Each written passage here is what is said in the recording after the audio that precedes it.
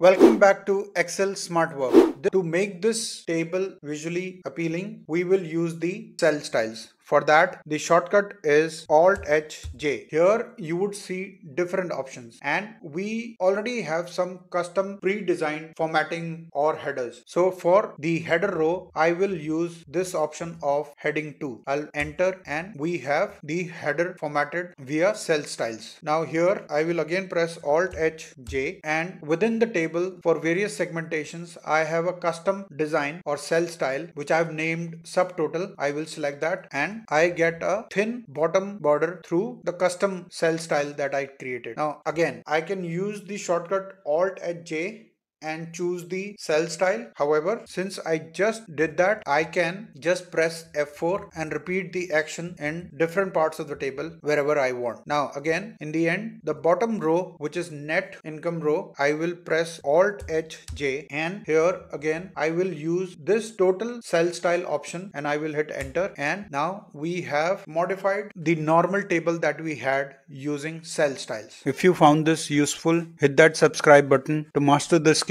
required to win at work.